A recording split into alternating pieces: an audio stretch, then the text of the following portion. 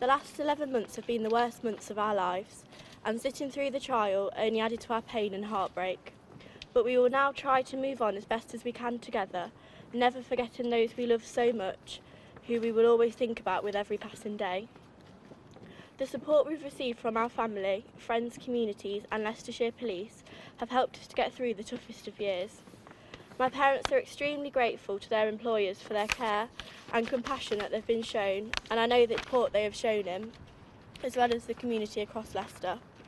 On behalf of my family and Jose and Scotty, I would like to thank our family liaison officers for care and compassion they have shown since that fateful night. Their role was paramount, and we will be forever grateful for having them on our journey, providing clarity to a process so alien to us and keeping us calm when it all got too much to bear.